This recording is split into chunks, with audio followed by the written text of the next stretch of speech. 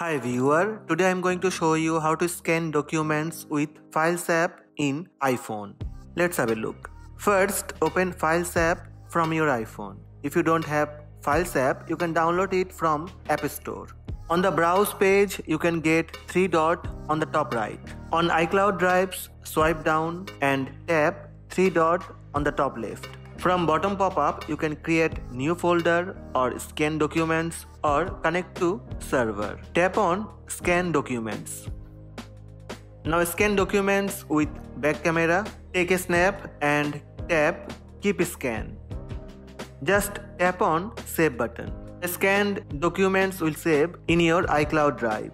That's it. These are the steps to scan documents with Files app on iPhone. Hope this video help you. Please subscribe my channel by tap on red subscribe button.